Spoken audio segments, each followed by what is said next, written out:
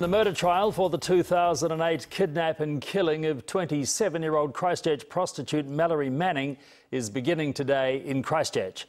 Mallory Manning's body was found in the Avon River in December of 2008, with the arrest of 26-year-old Moha Fawcett 4 years later.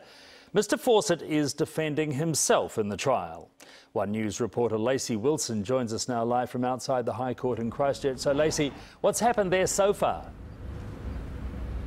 Well, the Crown have just opened their case here in the High Court in Christchurch. Earlier, the jury was selected. Now, the accused is Moha Fawcett.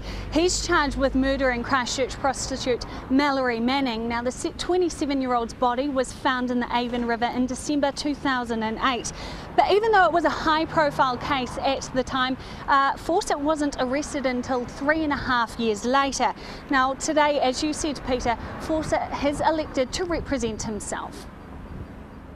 Moha Huhaiatai Fawcett, you've been charged on or about 18 December 2008 at Christchurch, murdered Ngātai Lynette Manning. How do you plead, guilty or not guilty? Not guilty.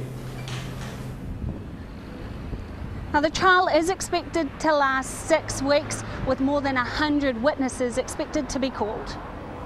Thank you. That's Lacey Wilson reporting live from Christchurch.